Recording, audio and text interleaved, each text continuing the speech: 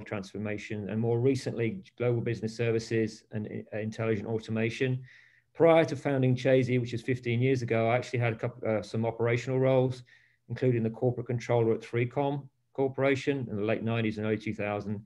And I was a business unit CFO at one of the Sendent business units. So I've had very much a practical background before establishing Chasey Partners in 2006. I'll hand over to Chewy to introduce himself. Chewy.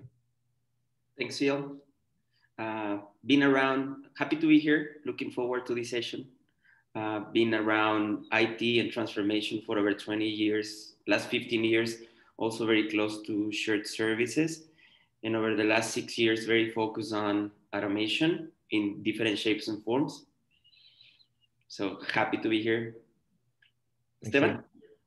Thanks, Chuy. My name is Esteban Carril. Good afternoon, everyone. For those who are in the same time zone I am based in Brazil. I've been in Chasey for the last 11 years, implementing and optimizing shared service centers across the Latin American region. Prior joining Chasey, I was the finance and shared services director for Dell EMC and 3Com. It's a great pleasure to be here. Thank you. Thanks, Esteban. Okay, next slide, please. Okay. So this is, again, just to touch on what we're going to be doing here, just a little bit of background on Chasey Partners for a minute or two, which I'll do. Then I'll lead the discussion on some of the top trends shaping shared services GBS agenda. Then I'll hand over to Chewy, who will talk a lot more about the latest in automation, hyper-automation, digitalization. And then Esteban will close this out with, what does next generation look like, a more practical guide to what you need to do and what next steps you might want to take on that journey. Okay. Okay, so I mentioned Chasey Partners, founded in 2006, currently headquartered in California, where I'm based. We do soup to nuts, end-to-end business case, roadmaps, design, build, deploy of new operating models. Our three main service pillars are traditional, inverted commas, shared services and global business services, robotic process automation and intelligent automation, which is what we've something focusing on that some of today, and then broader business transformation, which actually, to be honest with you, is most of our engagements is broader business transformation and then involve shared services and RPA to some degree. We do focus mainly on back office services, but not exclusively. So think finance, HR, IT, procurement, facilities, etc., and customer contact centers and call centers. We support those as well. And our main difference from a USP is, as you probably heard from the introductions, we're practitioners first, not consultants by birth. We have hands-on experience rolling out and implementing these operating models that we bring to our client engagement. So we believe that's a USP, unique selling point of us and the team and the company. Okay. This is a splash of client portfolio on a page. I'm not going to read the names, but we are across multiple industries. On the left-hand side in the middle, you can see our clients by main industry grouping. Towards the right, you have our public sector clients in higher education, government and non-government bodies. And on the right-hand side, you have some of our clients in the intelligent automation space, RPA, and etc. So just on a page there, of course, we've got many clients, many multinationals over many years. Okay, now to get stuck into the actual session today. What are some of the trends facing shared services GBS professionals today? Well, there's a lot of them. There's a lot coming at everyone, a lot coming at the people in shared services and GBS. By the way, shared services as a concept, as an operating model, has been around probably for 25, 30 years now, since the mid-80s when I first came across it. Doesn't mean there hasn't been centralization, etc. before, but as an operating model, defined operating model since the mid-80s. And since then, it's been through a number of cycles of evolutions, be it expansion of scope, offshoring, outsourcing, new technology, moving up the value chain, technology in general, bringing stuff onshore, offshore. I mean, there's been so many movements of evolutions of shared services over the last 30 years. The thing I would say about today is things are happening so fast that the trends are moving quickly. So if you're in shared services or GBS, you have to adapt quickly. And actually, Esteban will be talking a little bit about that in more detail later. But just to touch on some of the main trends here, automation and digitalization is significant. There are so many technology opportunities and tools out there. The trick is actually which ones do you go for? But in addition to what I would call traditional technology around ERP, enterprise resource planning, document management workflow, case management, those sort of tools that are really what I call almost prerequisites for any shared services GBS. You have a lot of new tools around robotic process automation, artificial intelligence, social media and mobile tools, machine learning, etc. I'm not going to dwell on that because Chewy is going to talk a lot about that later, but it's clearly one of the top trends facing shared services. Number two is the one office concept. You may have heard that concept. It's actually a term coined by my friends at HFS, Horses for Sources, but it actually encapsulates a number of trends around the provision of services to the business. And I'm going to come back to that a little bit more detail. But you hear these traditional breakdown of front, middle, and back offices and by business partnership and value chain. Well, that's where I think this sort of comes together to some degree with a one office concept where supply chains and integration has to be a lot tighter. And I'm going to come back to that a little bit more in a moment. The future of work. So you've heard that expression, I'm sure, out there. And what does that mean? It means, how does work get done? Who does it get done by? What sort of team dynamics do you have to have in place? Where do those people need to be located? What tools are they going to use? What sort of training do they need? And again, I'll touch on that. And then Esteban will drill into a little bit more detail around the people side of that a little bit later. Agility and resilience. Now, clearly, we've had a lot of shocks, global shocks, macro shocks over the last year and over the last number of years. And shared services and GBS teams need to be able to react to those shocks. So a lot of organizations have needed, quite rightly, to revisit their business continuity and business resilience plans, look at their processes, make sure they're documented, make sure you have appropriate backup, make sure you have appropriate tools to support that. And so we'll be talking a little bit about that now. And again, Esteban will drill down on that a little bit later.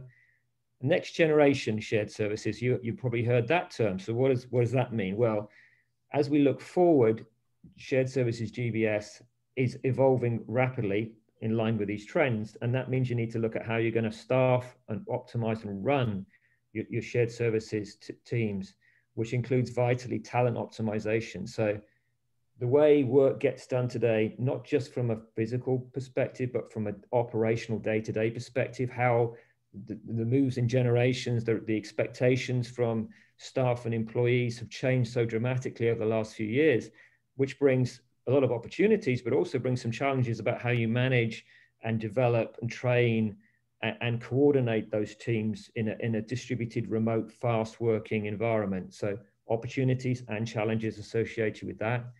And then, of course, we talk about the GBS model, Global Business Services, which is really, we have some separate, we've done separate presentations on GBS, and we're not intending to define and drill down on GBS today, but as an operating model, if you really want to get into that, top quartile, best practice, highest efficiency, best control, the GBS multifunctional, multi-level, multi-technology enabled model is the best from a benchmarking and goal perspective.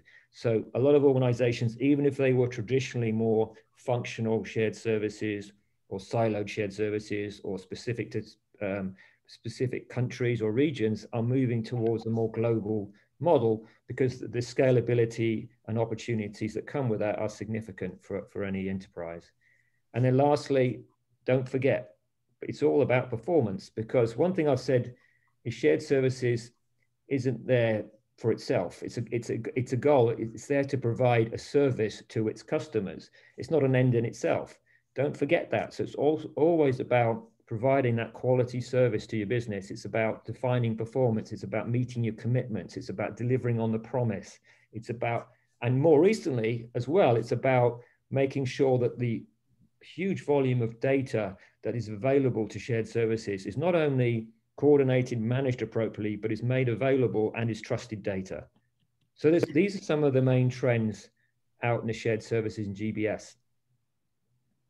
Going on a little bit more about that. So traditional shared services, if there is such a thing in all these evolutions, was, if you look, go back a few years, was generally, hey, let's centralize everything in a single location or maybe a couple of locations or maybe a location by region. And that would bring economies of scale, standardization. You'd have generally a tighter, more consistent control environment. And often you'd be able to benefit from labor arbitrage by moving to a lower cost location from a higher cost location. You generally have focused on your non-core, but what we call mission critical services, mainly around transactional, but maybe some professional services. And there would be, which is still a huge component, a specialization. So you're not moving from a generalist model to a more specialist model. And then there's, of course, the client focus, which is as prevalent today as it was then, but it's obviously had to adapt around understanding what your client needs are, defining those client needs, having service partnership agreements in place as opposed to service level agreements, measuring and tracking and reporting on your performance, having a mindset of continuous improvement and being commercial are all some of the key components on traditional shared services. So what's going on today? So COVID-19, again, about 12 months ago, since it really impacted global business, has accentuated, escalated, and accelerated some of these requirements around resilience. So you've had the work from home phenomenon, business continuity. So a lot of companies have had to brush off their business continuity plans and bring them to the fore. You had to look at how you outsource, how you use your supply chain, where your data is stored, and how your managed knowledge is shared around the organization. So that's around resilience. From digitalization, and again, Chewy will talk about this, how have you able to use automation and cloud versus on-site premises? How have you able to track your legacy versus your new systems? The concepts of virtualization and of course, collaboration communication tools have absolutely come to the fore, but this is all part of the trend that was in place. It's been accelerated and accentuated. And then One Office, it's about enterprise-wide capabilities, performance management and measurement, end-to-end process and analytics. Okay, next slide, please. All right. From a locational perspective, just circling back to one comment I made on the previous slide, or one of the comments I made on the previous slide. Historically, traditionally, shared services was sometime linked, and actually we've been talking about this for years. Shared services is a centralization of an operating model, as well as traditionally around locations. The centralization, standardization of operating model, reporting lines and structures is still prevalent and still as critical today as it always was. However, the physical location restrictions around shared services have evolved. So traditionally, you'd have one shared services physical office, brick and mortar, as we call it, central location, and the teams would be hired into that location. There would be labor arbitrage play. You would generally have most of your people in shared services, not always all of them, but most of them work out of those physical locations. And you could have an element of hub and spoke, so a main central location and then a spoke either in the same country or in another country. For example, at 3Com back in the day, we had a central location in Buenos Aires, Argentina, and a hub in Brazil, as an example, both physical locations. And then you still have that, that's the traditional model. But what does remote versus virtual mean? Actually, there's a lot of confusion and overlap between those. So we've come up with what we believe is our definition. You can have your own definition, but our definition is that remote is where some of the work for the team members, the employees, the staff, is done outside of a physical office, i.e. work from home, but they are still attached to a physical location. So we have sort of two components of remote. They could either be almost always remote, but still be attached to a physical location where their managers sit or where team meetings happen or where the office is located. Or they could, for example, work 2 days at home or 3 days at home, 2 days on site a week. And that's what we call hybrid remote. So remote is where a person is always working remotely, but still reporting into a location. Hybrid remote is where there is a mixture of on-site and off-site. So the key is they're still attached to a physical location, and it's physically a central office or offices, plus supported from remote locations. And then virtual is actually where again, this is a definition, there are overlaps, is where there are no physical offices, right? Everybody's virtual.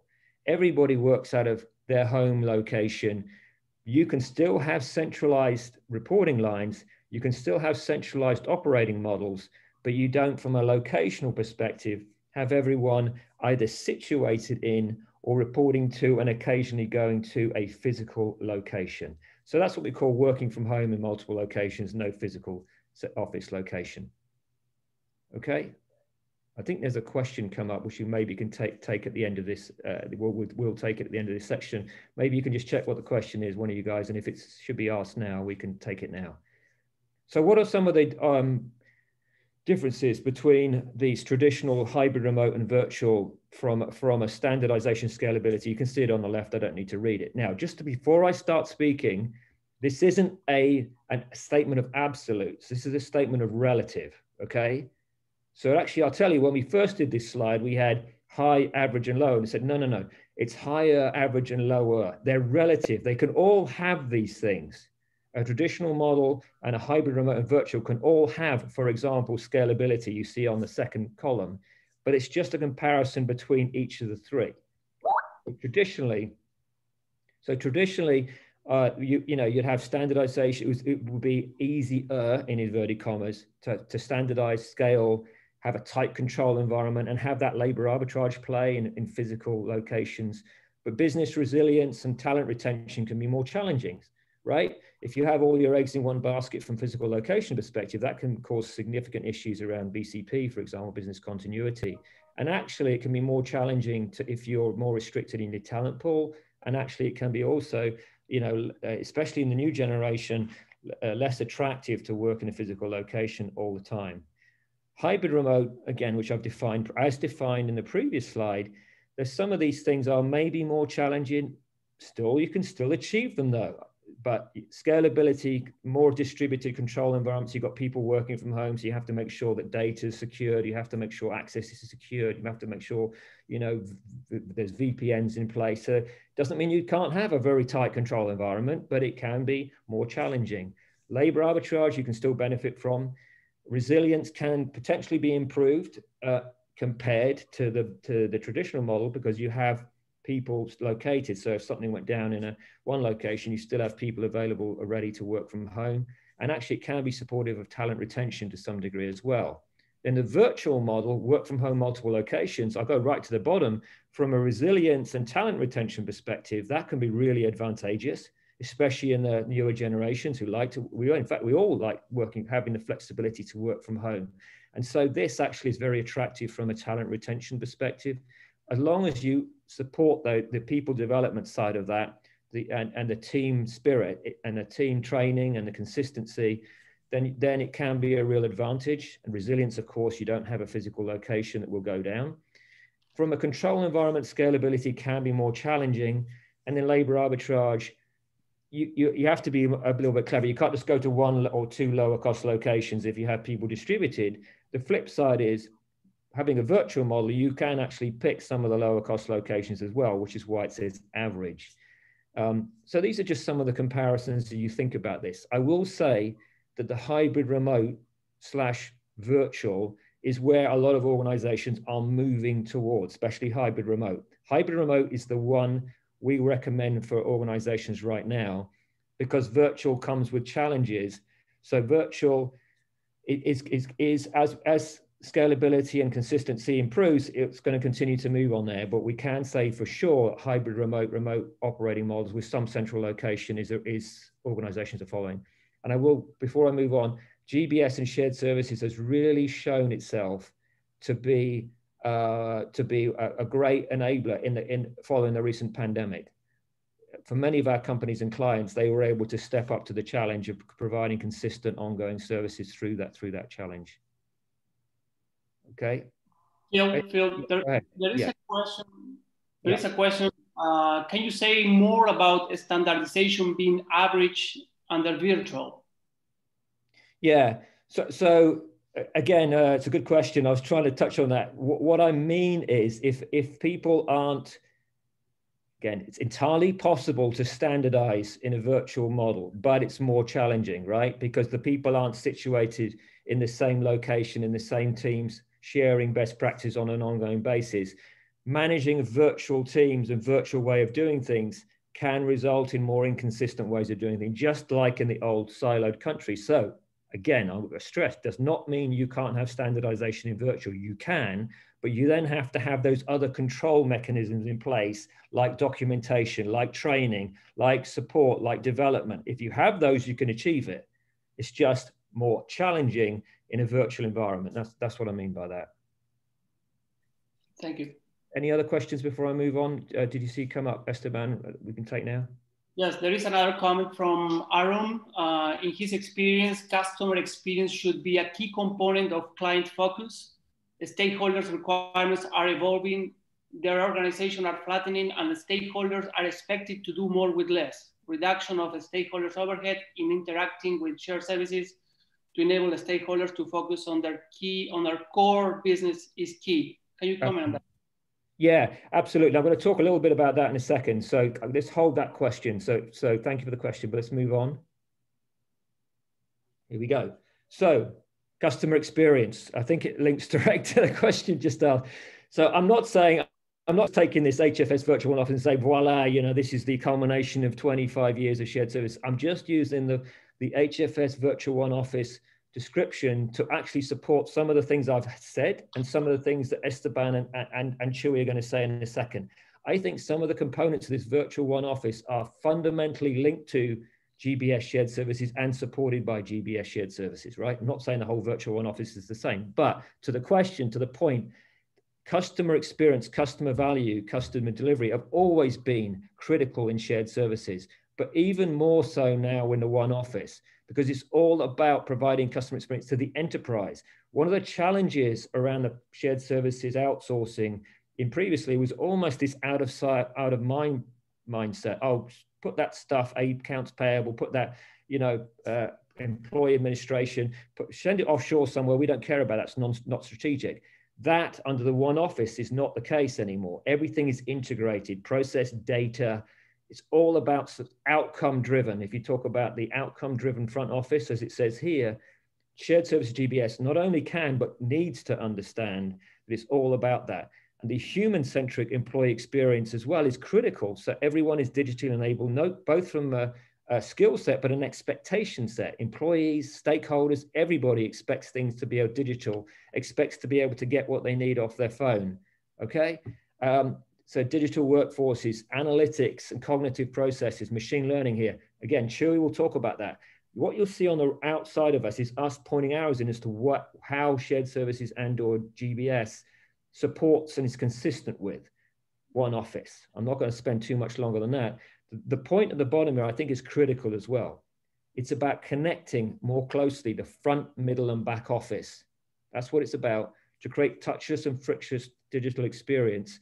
And that is crucial. I mean, shared services has been talking about going up the value chain and connecting to the middle office for decades. It's really happening now. But before I move off this slide, I want to say one other thing. This doesn't mean that we're moving back to a generalist model, right?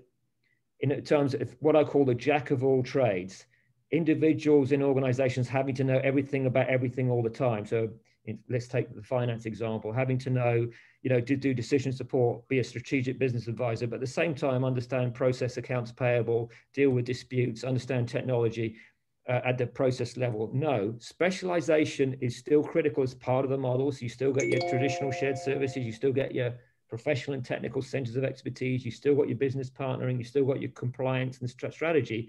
It's just that they have to be more integrated and connected. That's what is critical. So I just wanted to say that. All right, I'm nearly done. Any more quick questions, Esteban, or we can move on? We can move on, Phil. Okay, let's move on in interest of time.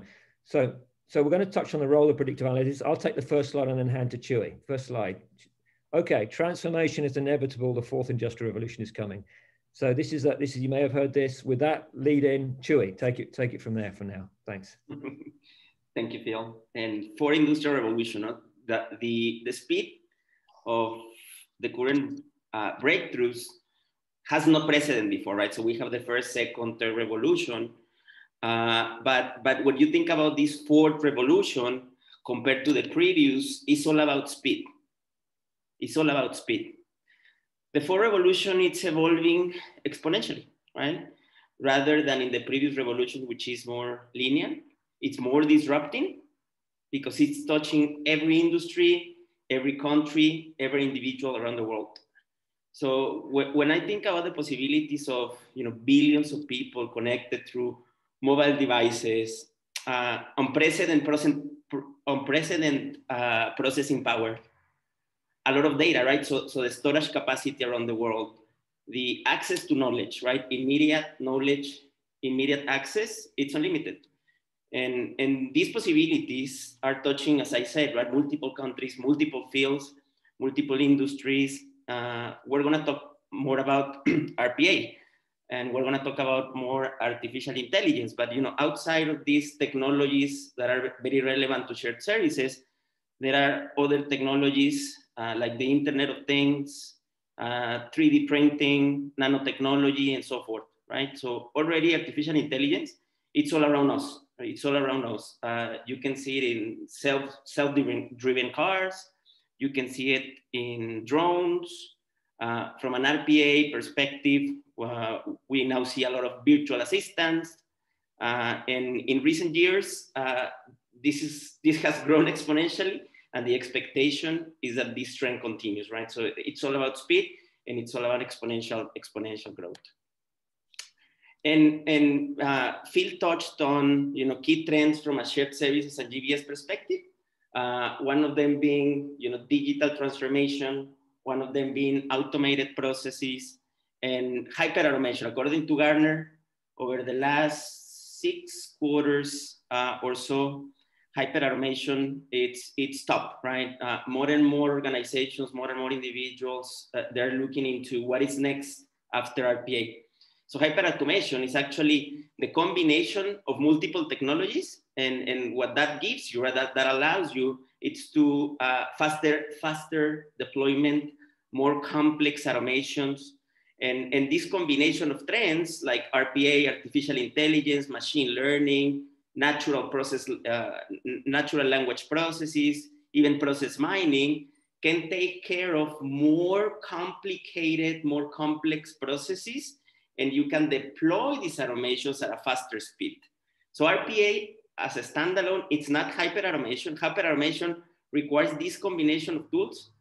It can be understood like in practical terms, right? Like the augmentation, right?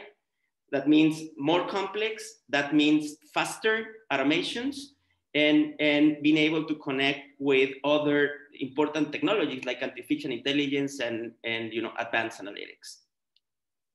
So how do you take this to the next level, right? How do you move from hyper automation to hyper connection? As I said before, hyper automation is this combination of technologies, whereas blockchain, it's the distributed ledger, and it's technology that enables digital access to be transacted and moved in real time.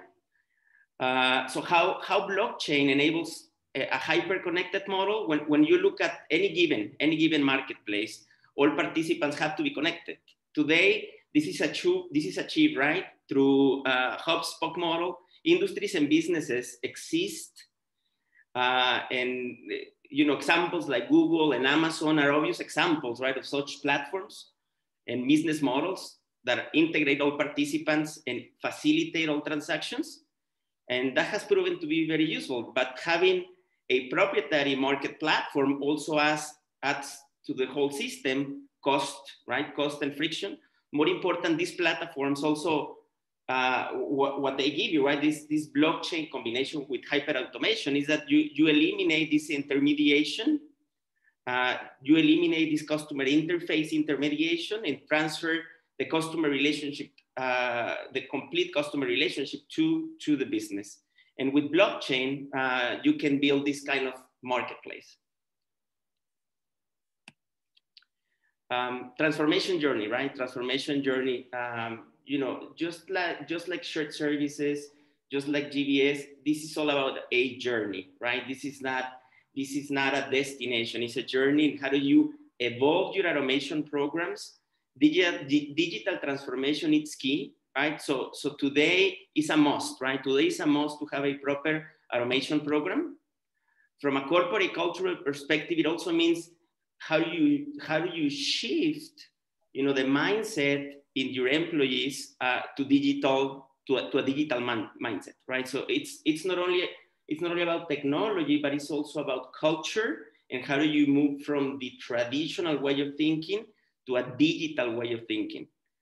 Of course, right? As this evolves, new skills are going to be required and new roles are going to be required. Roles are actually transforming with this new era of technology. And as we said before, right, hyperautomation is a mix of different technologies, and it's another step into your journey, right? So you start from the very basic RPA, and then you start moving towards hyperautomation, adding new technologies like machine learning, adding chatbots, adding artificial intelligence elements, and of course, right, advanced analytics, which is very important. The watch now, as I mentioned, is blockchain, right? And there are other technologies and trends, right, that may or may not apply to all organizations, but certainly worth watching. Like blockchain, I mentioned, right? Advanced analytics and citizen development, right? There's a lot of talk about citizen development, and the concept is, end users creating their own automations, citizen developers with, tools so they can, drive change, drive transformation. And according to one of the most recent Gartner reports, 60% or so of organizations are either moving towards citizen development or are thinking or planning about citizen development. There's a question, Chewy. I'm going to read it because it's a really good question. It's come up. It says, who do you see as the owner of digital transformation? The question is very specific, and I don't think the answer is a yes or no, but is it IT or is it shared services? I think it's both, right? I think that more and more what we're seeing, Phil, is that shared services are becoming the catalyst of automation and digital transformation. And there's a very simple reason for that, right? It's as you evolve your GBS and your shared services, more transactional and value-added processes are moving to shared service centers and to GBS. Therefore, the shared services becomes, the perfect ground for automation. Lots of transaction, lots of automation potential. But then what happens, right? Your GBS shared services employees, they start becoming RPA experts. So not only you create the automations, on the top of it, there's a layer of knowledge about RPA and hyper automation. And more we're seeing shared service centers and GBS becoming the launch platform of automation programs for the rest of enterprise, moving from the more traditional back office automation to a front office automation. So I know that this is a long-winded answer, right? But it's GBS, right? Partnering with IT. Absolutely. I don't know if you have other perspectives, Esteban or Phil, or just keep going. I think in the interest of time, better keep going, Chewy. Okay, good. And this is my last turn, and then I'm gonna turn it over to Esteban, right? Because at the end of the day, and I just mentioned there, right? So it's your moving transactional process to shared service centers, then automating those transactional processes, acquiring the knowledge at the organizational level in shared service center, and then becoming the launch platform. In order to become a launch platforms, a COE is required, right? If you wanna scale RPA, you need a COE. And COE becomes, as I said, right, the catalyst of your hyper automation program, right? And you focus from discovery through building the bots, through managing the bots, and very important, right? How do you crowdsource ideas? How do you invite the rest of the organization to become part of automation, part of your automation program? And how do you reach out to those places, organizations, and individuals that had not thought about automation and RPA in the past, so you can assist them and guide them, right, and take those teams to an understanding of what automation means for their specific processes. And last but not least, you have to measure it, right? How are your bots operating in production? What is the value that those bots are bringing to the business? And what are some sort of utilization of licenses? So many aspects around that advanced analytics that are very applicable to RPA, and that in combination, they become some sort of your hyper automation suite. So said that, I'm gonna turn it over to Esteban. Is there any other question or? The only comment I would make is that last slide is sort of touches on the question to some degree. I mean, SSCs and GBSs are becoming a launch platform from RPA, but different organizations, sometimes you have a sort of a chief digital officer who tends to be sometimes more IT. So, but regardless, there has to be a partnership between shared service GBS and IT. But GBS shared services could absolutely drive the opportunity, the engagement, and the scaling. That's the critical point, because to Chuy's point, they have the skill set, they can see the opportunities as well. Yeah. Okay, good. thank you. Thanks, Chuy. So in this last section, we will be touching on how the shared service center will need to be transformed in the next generations, and how we believe shared services organizations should prepare to assume a much more critical role in the business of organizations. The importance of defining a sustainable operating model to face the future, and how to leverage the digital transformation and tools and technologies that will enable this new reality. So if we look at this slide, in today's environment, COVID-19 pandemic has challenged the conventional setup of shared services even more than what we were expecting even before this pandemic, as part of the digital transformation. As we approach the post-pandemic era, organizations will be facing a huge pressure to be more agile in order to quickly adapt to challenging business needs and demands. Shared services will need to raise its contribution to drive business information and intelligence, including enhanced data analytics to support the business in achieving its goal, but also, and this is still very important, still operating under unprecedented pressures to reduce cost and resources to deliver on the more traditional back office responsibilities. So part of the solution to achieve this pace of performance is what we call next generation shared services. And there are mainly 4 key areas that I would like to focus today. The first one is digitalization and automation, as Chuy described it before. Next generation shared service centers will be highly digitized and self-service enabled, where users will have access to real-time information, leveraging internal and external data to produce online reports.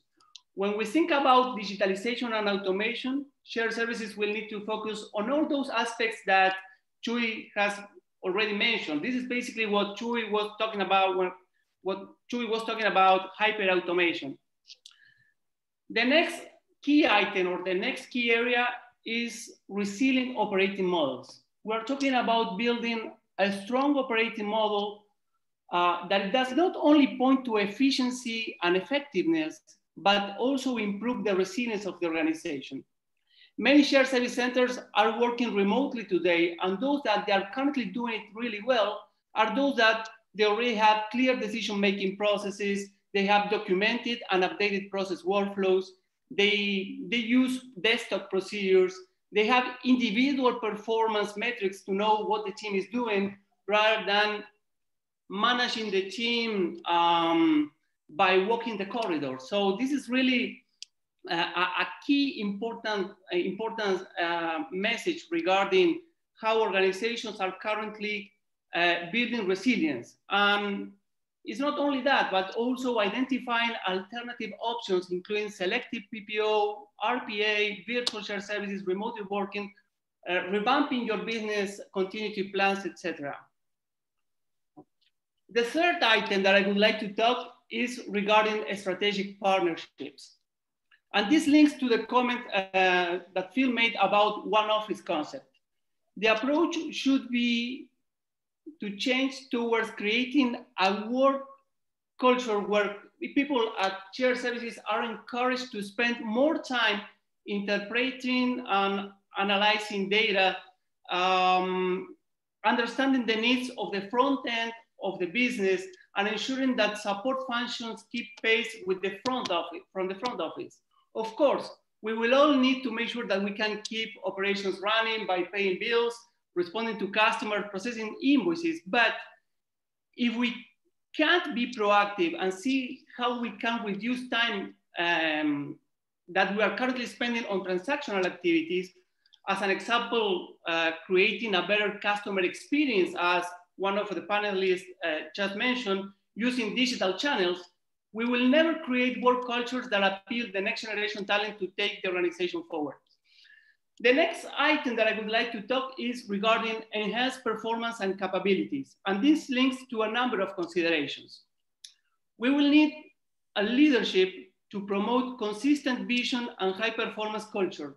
Many traditional shared service centers, many traditional leadership roles within shared service centers are responsible for tactical activities like reducing costs and improving processes. Next generation leaders in shared services must also be strategic visionaries who can help the shared services enhance its partnership with the business units and build a high performance culture, delivering analytics, adopting a continuous improvement mindset. The second area that it's also applicable for enhanced performance and capabilities is governance. We really need a governance that helps transform shared service performance. Many traditional shared service centers establish governance models that they would initially set up as a formality. It only exists in paper. In the next generation shared service center, this approach is no longer sufficient, and we will need to basically engage a highly active cross-functional governance body that they can evaluate KPIs and costs in real time, providing a strategic, operational, and tactical guidance to improve performance. Next slide, please, Chuy. So one of the reasons why traditional shared service centers are not performing well is due to the lack of a focus on the needs of the client.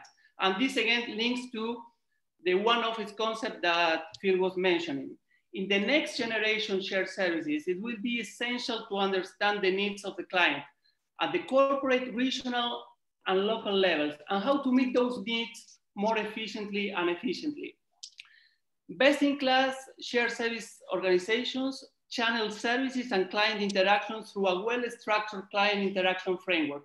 These organizations are aware that although they may only control a part of the process, the end-to-end nature of the process means that the real value add of the process could take place at either end, whether in the shared services or in the business. So we should definitely need to take an end-to-end perspective. So we look here, the 9 components. I will not be describing all of them, but we have account management, which is basically being the voice of the customer within the shared service center.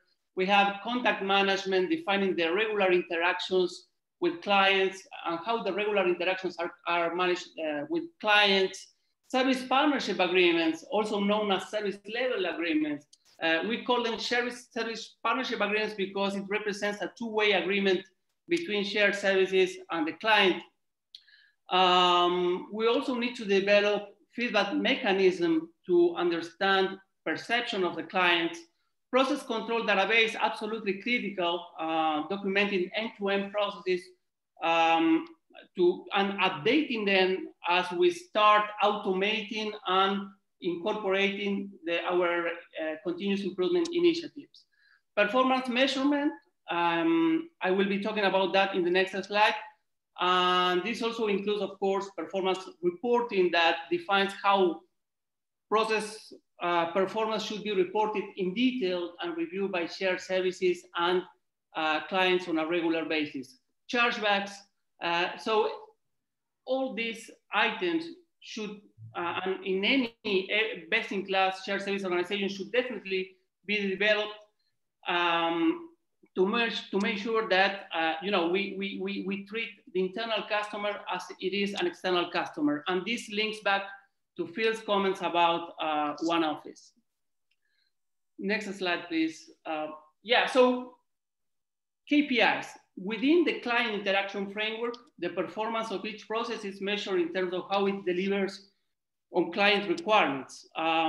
it is important that the performance is measured on both sides of the service partnership. So we are talking about input KPIs, also known as reverse or leading KPIs, where we are measuring the client's input into the process. The key concept here is that in order for the shared services to meet the expectations agreed, it is critical that the inputs to the process are received on a timely and in compliance with the agreed standards. So we definitely need to measure the input KPIs. Operational KPIs, measuring basically effectiveness and efficiency of the process. These are not necessarily shared with clients, but they are usually used to determine if the engine room is achieving its operational targets and working as a team. An additional important subcomponent of operational KPIs is creating KPIs on an individual level as we are moving into a remote working scenario right now. So next generation shared service centers, they are putting a lot of focus on building individual KPIs to measure people that are currently working remote. And finally, obviously, output KPIs that are used to measure the success, quality, and effectiveness of the service delivery. So next generation shared services, when we look at how they are dealing with all these KPIs, they are matching automation capabilities and data visualization technologies to create clear and actionable online metrics reports. They will be also using advanced analytics tools to forecast future service volumes and predict effects of potential workload changes. This is what it's, how next generation shared services organizations are currently working to support the digital transformation. Are there any questions? No? Okay. So what are the... Esteban, there's probably about 5 minutes, and then we'll see if there's any outstanding questions. Okay. Okay, excellent. So what are... I will probably stop in the main enabling functions to enable next generation shared service centers. So the first one is global business process. While the traditional role of global process owner is to provide consistency and standardization in major end-to-end processes like purchase to pay, hire to retire, this role is becoming more relevant as it improves the ability of shared services to work across organizational boundaries for end-to-end processes, coordinating activities between multiple departments, finance, operations, sales, procurement. And this links back to the comment that Phil was making about one office.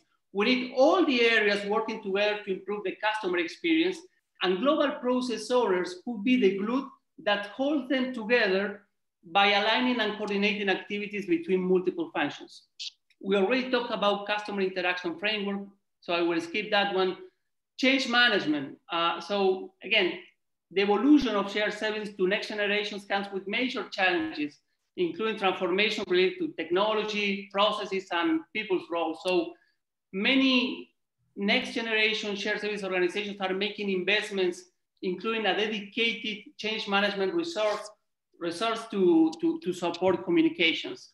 Centers of excellence, shared services and GBS organizations that have been in the business of delivering improving services develop some implicit capabilities. These capabilities could be analytics, continuous improvements, project and change management, intelligent automation, customer experience. So these capabilities could be consolidated under a center of excellence and leveraged across the company. So next generation shared services recognize the value of leveraging this common centralized hub to develop these capabilities. Business technology, I will also skip it as Chuy mentioned how this is linked to the next generation organization. And finally, as next generation shared services move up the value chain, the relationship between shared services and the customer will change. Moving up the value chain or expanding the scope will depend on stakeholders sharing the skin of the game, giving giving up more and more process control. So shared services will not be fully capitalized in the next generation without a proactive commitment of all parties involved. And that's where we would need a governance establishing joint accountability between business and shared services to provide that framework that will enable moving up the value chain. So where should we start? Next slide, please. So just one question come over. I'm just going to quickly jump on this. It says, what services that are not traditional back office functions are right for centralizing or sharing? That's we can spend some time answering that. It'll take a while, but just to throw some out there, there are things like talent acquisition. There are things like reporting and data and analytics. Some of the intelligent automation, digitalization that Chewy talked about. There's contact centers, or I should say advanced customer contact centers. And another one would be would potentially be sourcing and procurement. So I just threw a few out there to answer the question, but we can have a much longer discussion. It's really about that moving up the value chain into the central office. Sorry, the middle office that we talked about earlier. So, okay, sorry, Esteban. Thanks. So where should we start? I mean, we wanted to summarize some key takeaways from this session and some thoughts on how you can start moving forward with adopting your next generation shared service center.